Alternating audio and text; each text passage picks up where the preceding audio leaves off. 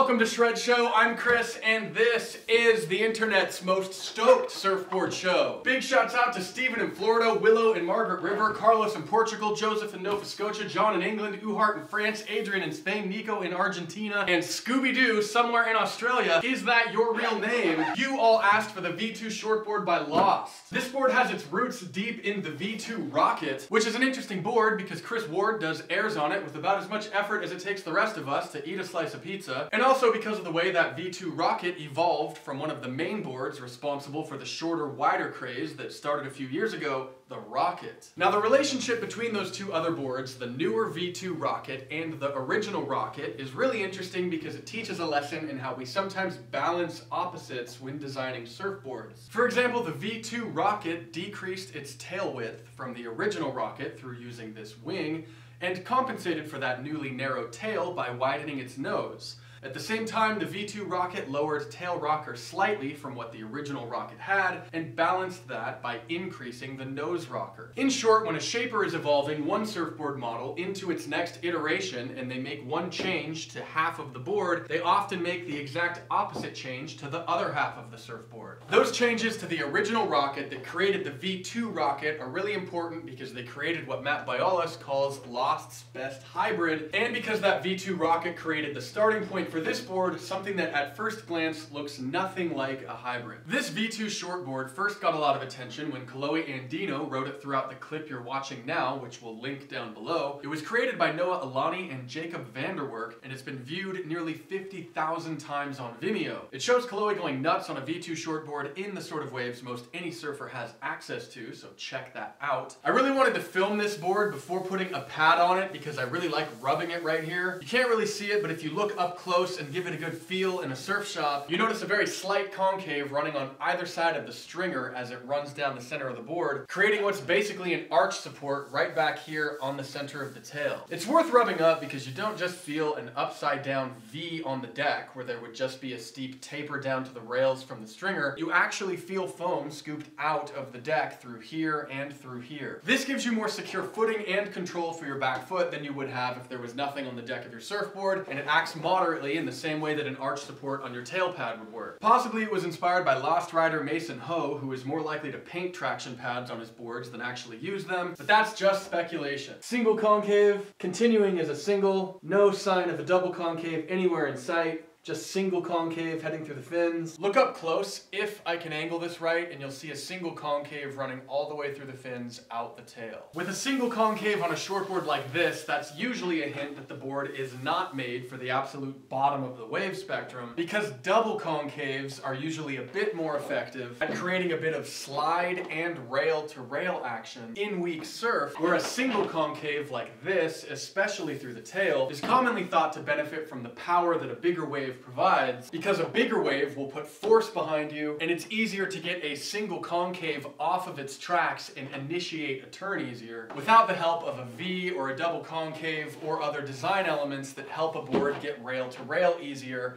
when there's not a lot of force behind it. Looking at the rocker, we can see a very small amount of bend coming from the center of the board moving up towards the nose, with a lot of nose rocker curve happening up in the last 12 inches or so. This rocker through this section of the board looks built for speed and ease of paddling, with this area of the nose rocker designed to prevent purling in drop-ins. It probably tells us that if you're the type of surfer who does a lot of surfing on rail, where you're sinking your rail and doing tight rebounding turns, you may want a board with more rocker through this area of the board to help create a cleaner, tighter line when you're on rail. But if you're the type of surfer who's not really on rail that much and you never notice the way that a wide nose or a low nose rocker measurement gets in the way of your aggressive surfing, then you'd likely find this really helpful because of the way that less rocker through this part of the board generally just makes surfing a shortboard easier. Compared to something like a Whiplash, this board obviously has less tail rocker, which would likely make this board feel more drivey beneath your feet in turns, with less of that flick in the pocket and up in the lip that more tail rocker would give you. Compared to most Lost boards, this board probably still has more tail rocker than what you would expect, though if you compare this to most shortboards that you would find in your local surf shop, I would still call this a moderate to even low amount of tail rocker. Looking at the rails, you can tell up close that they're possibly slightly more full than average, but you can still tell up close that this is still a very modern rail with a lot of taper coming down off of the deck.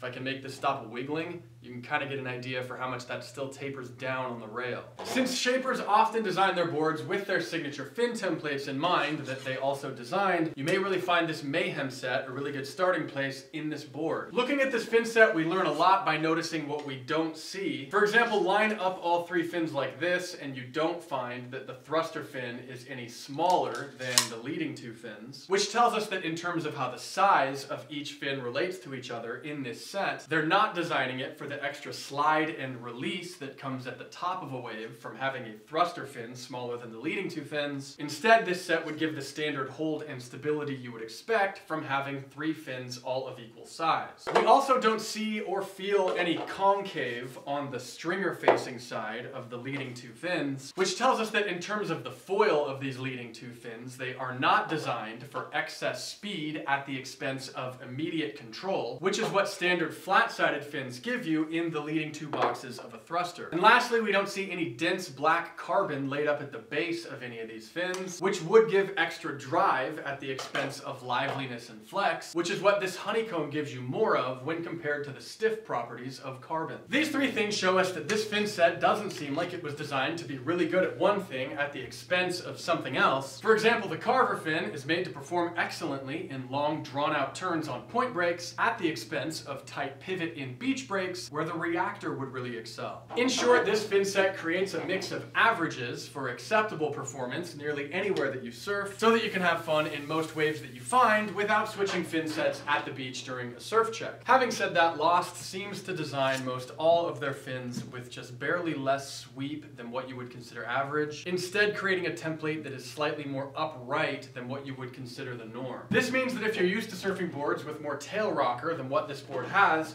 you could add in more of the pivot that you're used to and make the board feel more familiar with this set of fins. Or you could double down on the increased drive that you might feel on this board with something like the accelerators or the carvers. As is often the case, the part of the world that this board was designed in gives us a big hint as to what waves it'll perform best in. Not only was this board created and initially tested in California, but most of the remarkable success that this shape has had in contests has been here in the Golden State, mostly at Newport Beach, Huntington, and Oceanside, with one win at Trestles coming as well. This is likely due to this shape having a very low rocker up in this part of the board here with a little bit more width forward and back, all wrapped up in a shorter package than boards like the Whiplash or the Scorcher. That all helps this board excel in the sort of California waves that often get dumpy and fun, but less often get super tight and bully. Here we see Evan Geiselman surfing this board in pretty flat, open-faced beach break. It looks really fun, but definitely doesn't have the sort of tight, bully pockets that would likely call for more outline curve and rail rocker than what the V2 shortboard has. What's really exciting about this shape is that much of the popular Lost shapes, like the RV, bottom feeder, and the Rocket, seem to be designed in part using lessons that Lost has learned from making high-performance shortboards for a lot of the best surfers on the planet. But this board seems to have moved in the opposite direction, taking lessons from a popular hybrid that's fun for even average surfers, and using that to inform the design of a very high-performance shortboard. I think this board is probably surfed best at about the same length as you are tall, or maybe an inch shorter, using either the standard dimensions or the domesticated dimensions to get the volume that you need for your weight and your skill level. I think this board is likely most fun in waves waist high to even a couple feet overhead, but it probably really shines in about the chest high to 1 foot overhead range. And while advanced surfers seem to really like it, I think that it would especially excel for people right on that line between intermediate to advanced. Now, Shred Nation, to possibly win $35 American to spend at Surf Ride's online store, drop a comment below on YouTube telling us your weight, skill level, and volume range. Also tell us what your everyday shortboard is. At the end of the week, we'll pick one of you to send this gift card to put towards anything you want, from a new pair of board shorts for summer to even your very own V2 shortboard. Shred Nation, that's it for this episode. If you have ever surfed the V2 shortboard or any other boards by Lost, please tell us what you think in the YouTube comments below. We hope the waves are fun wherever you call home, and we will see you soon on Shred Show.